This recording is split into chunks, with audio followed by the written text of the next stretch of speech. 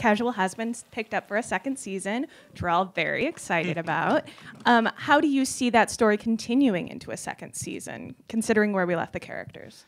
Well, we are in the process of breaking the second season.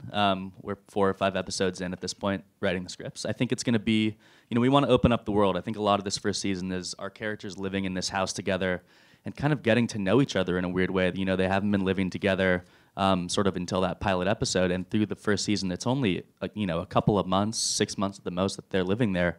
I think in the second season, we're looking to bring them outside of the house a bit. We want them to make some friends. They don't have a lot of friends outside of each other. So, for all of their well-beings, give them some new people to interact with, new relationships.